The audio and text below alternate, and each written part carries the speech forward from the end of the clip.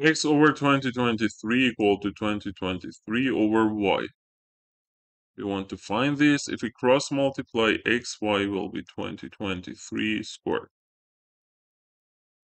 Okay, and 2023, if you prime factorize is multiple of 7, so it will be 2, 62, 8, and 63, 9 squared. And you can say after that 2897 squared times squared. Now, we know that ab to the power of m equal to a to the m times b to the m. So here we can say by applying this 7 squared times 17 squared squared. Next step, we know that a to the m to the n equal to a to the mn. So we can say is 7 squared times 17, 2 times 2, which is 4.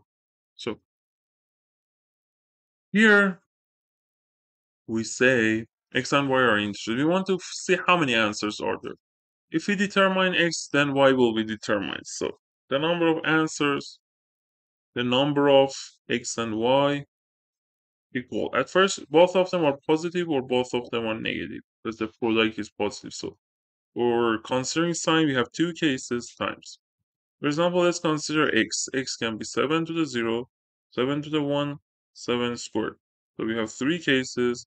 And for 17, 17 to the 0, 17 to the 1, because it's 17 to the 4, it is at most 4.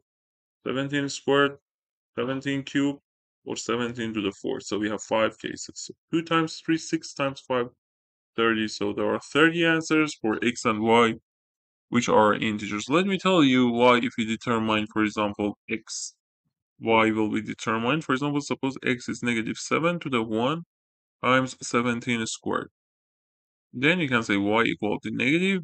To reach this, say y is 7 to the 1 times 17 squared. Or for example, if it is 7 squared times 17 cubed, then you say, okay, y is also positive. Doesn't have 7, it's 17. So like this, if you determine x as you saw, y will be determined, and the number of answers for x and y equal to 30. Okay, if you had question, send message to my WhatsApp number, and please don't forget to subscribe, turn on notification, and like the video. Thank you. Have a good day. Bye bye.